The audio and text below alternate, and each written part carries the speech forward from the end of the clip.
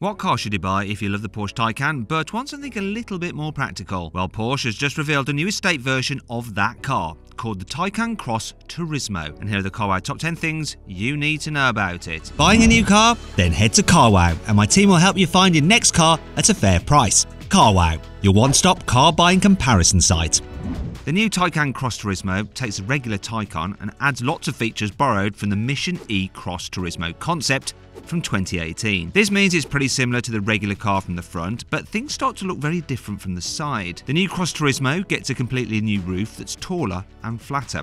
And you can get it with roof rails, unlike the regular Taycan. And the Cross Turismo has some new gloss black wheel arch trims that make it look wider and taller than the normal car, a bit like the trims Audi puts on all-road versions of the A4 and A6. The Cross Turismo's alloy wheels are new too. I especially like the open spoke design. You get 19-inch rims as standard on 4 and 4S models, but the Turbo and Turbo S cars get 20s instead. But the biggest difference with the Cross Turismo is the back. It has a much deeper boot lid and there's a large black spoiler mounted at the top. The rear bumper is a little bit fussier than the standard car though, and there are some extra bits of silver and black plastic trim at the bottom. But would you have this new Taycan Cross Turismo over the normal Panamera Sport Turismo, or do you think Porsche should have stuck with a normal four-door coupe body? The Taycan Cross Turismo's interior looks very similar to the normal cars. There's the same minimalist dashboard with raised centre console and barely any physical buttons. There's also an 11-inch touchscreen, just like on the normal Taycan, and the same curved digital driver's display. Entry-level Taycan 4 Cross Turismo models get 8-way adjustment for the front seats, but turbo models get 14-way adjustment as standard. Go the whole hog for a top-spec Turbo S car and you get 18-way adjustment. Speaking of seats, you can get the Cross Turismo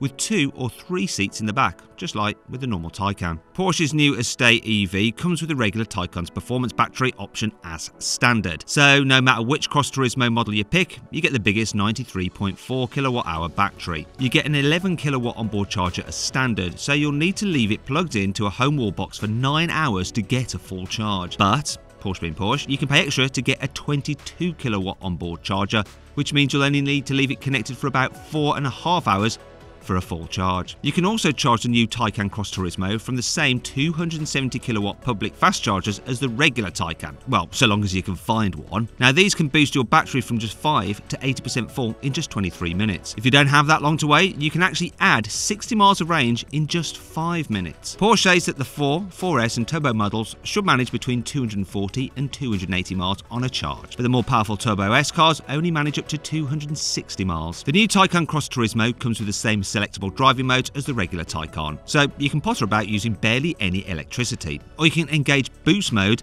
and let all hell break loose. But it won't just be fast in a straight line, it should deal with corners well too, especially the Turbo S models. These come with carbon ceramic brakes and rear wheel steering as standard. This setup steers the back wheels in the opposite direction to the front wheels to make the car more agile on country roads or round town, and it helps you manoeuvre in narrow streets too, which is handy because the Taycan Cross Turismo is almost 5 meters long. You can also get this new Porsche with speed sensitive power steering, so parking feels less like a workout, and there's an optional steering assistance feature for the cruise control too. And you can add these features to your car even after it's been delivered using over-the-air updates. You just send Porsche some more money and you can download them straight to your car without having to go to a dealership. The Taycan Cross Turismo doesn't look as slinky as the regular Taycan, but this means it's a bit more practical. You don't have any extra legroom in the back, but the new Taycan Cross Turismo does come with more headroom, and the new car's boot is bigger too. You get 446 litres of space in the 4 and 4S models and 405 litres in the Turbo and Turbo S cars. This is about 40 litres more than you can fit in a Taycan when you compare them like for like. The size of the front boot, or fruit as I like to call it, hasn't changed though, so you still get 84 litres of space in there. You can also get the new Taycan Cross Turismo with a special bike carrier. This can hold 3 bikes at once, and it's been designed so you can still open the boot without having to take the bikes off, which is handy. Or this should make the Taycan Cross Turismo one of the most practical performance EVs on sale. But I reckon there's another fast estate that might be an even better all-rounder than the Taycan. Now if you want to find out what it is, there's a link just popping out in the top right hand corner of the screen. Click on that and you can go check out the video. The normal entry-level Porsche Taycan comes with core spring suspension as standard. You need to get the 4S model if you want adaptive air suspension, which you do. But the new Taycan Cross Turismo comes with this fancier setup across the range as standard. One of the advantages of the air suspension is that it allows you to raise the Cross Turismo suspension so you don't damage its expensive nose on any steep driveways or speed humps. And you can tell the car to remember where these bumps are along your journey, so you can do the exact same thing automatically next time. The Porsche Taycan Cross Turismo range kicks off with the Taycan 4 Cross Turismo. This car gets 2 electric motors as standard, which produce 380 horsepower.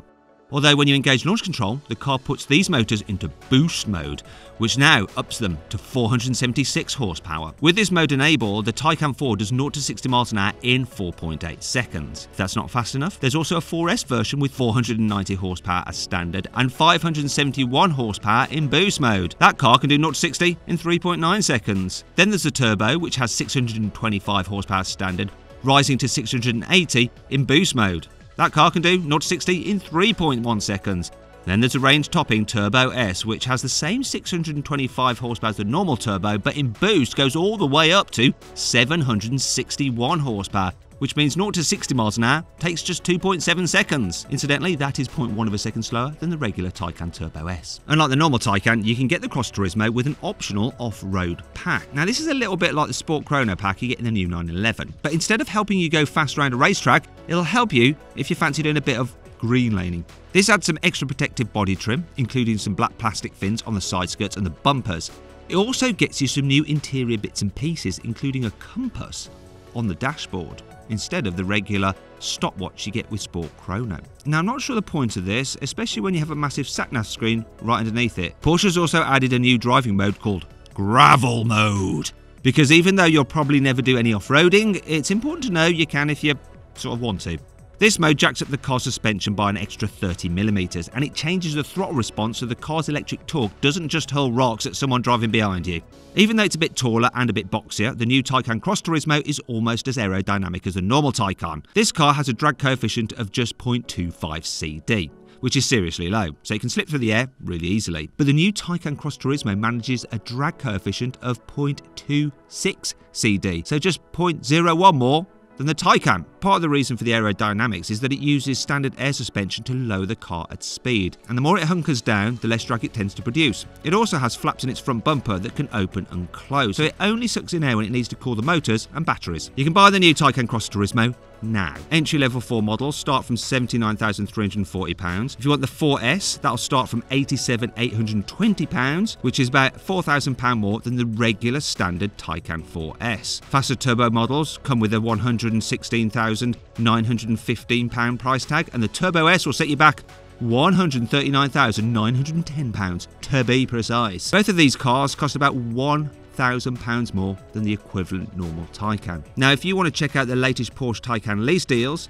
there's a link popping out in the top right hand corner of the screen now, which you can click on to go to carwow to check out the offers. I hope you all enjoyed the video. If you did, please give it a like. If you click on that box there, you can sign up to the carwow newsletter, and we'll keep you up to date with all the latest car news in between these video uploads. Click on those windows for more content. Thanks for watching.